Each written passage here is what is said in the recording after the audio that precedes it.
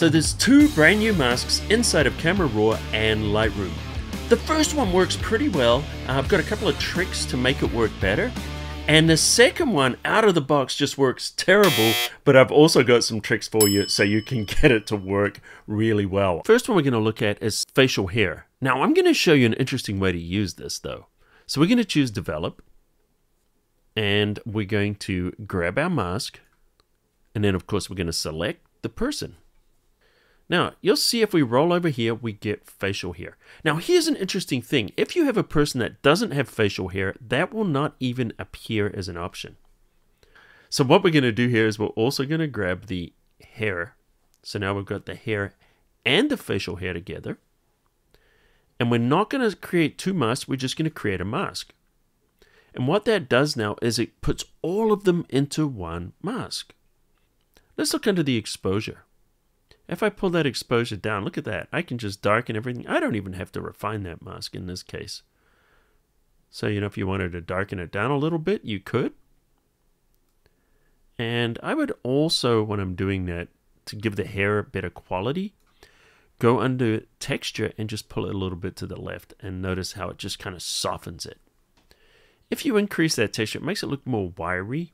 And of course, if that's the other look, let's do that now. Let's go for the opposite look. So let's go for a more wiry look, Santa Claus, so to speak. We're going to take the exposure and now we're going to push it higher into the whites.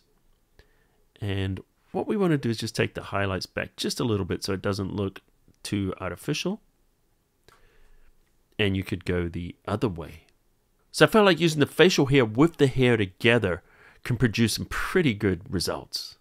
And if you're getting any value out of this video, hit that subscribe button, turn on notifications, you won't miss any of my videos. The other new mask is selecting clothing, but I have to warn you, it doesn't work very well, but I've got a few tricks up my sleeve to actually make this useful.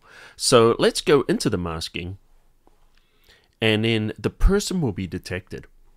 Once the person's detected, just click on the person, and now you'll see all the different attributes that you can select. The one we want to select is clothes. And then what we're going to do is we're going to choose Create Mask. Now, as I told you, the initial selection is not good, but wait for the tips. If you look at this, it's kind of like, why did they even ship this? It doesn't even look like it's ready. I can see it's in her hair, it's on her skin. We need to fix this. All right, we can kind of cheat this by using other masks. So watch this. So we're going to choose Subtract. Let's fix the hair first. So once again, we're going to choose Person. This is going to select the person once again. Click on here. And this time we're going to choose Hair. And click Create Mask. Look at that. It did a better job of selecting the hair than the clothes did, and it subtracted it from the clothing. Now let's try and do something with the skin on the arms. Alright, so let's see what we can do here. We're going to choose Subtract once again, and we're going to choose the person. And then we're going to use the skin. Now, this time we're going to use body skin. You can see it's not perfect. It's not doing a great job here. Some photos this will work better than others. Just remember, this is for your photos, not for the demo photo. But I'm going to show you how to get this much, much better. So we're going to choose Create Mask. All right, so we have another tool that we'll use in just a moment to completely clean it up. But first, why don't we do something with the color in the clothing, and it's going to make it so much easier to see and work with. So let's change the color of this neutral shirt to more of a blue. So let's go under the hue and drag the hue to the left. As we do, we can start to see we're changing it. We're getting more of a blue. Now this is a pale blue. We can make it a darker blue by going up under exposure and pulling that to the left. We want a little bit more color in here. Let's go to saturation, pump that up a little bit. And if you can't get everything you need there, we can actually also go to the temperature and pull that up a little bit. And now we can get a pretty bright blue. Now, as you can see, it's much easier now to see the areas we need to fix. So let me show you how we'll fix those. So let's go back into our mask, and we're going to choose Subtract.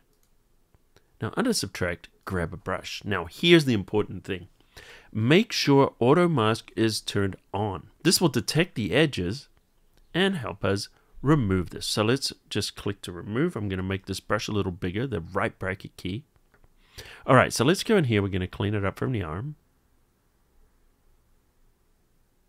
If you go over a little bit, don't worry, we can fix that later. All right, so we've got rid of the overspray. Now we've got some areas we need to add the blue back in. So you guessed it, we're going to choose Add. And now we're going to grab the brush. And now we can go in here and we can just paint it back.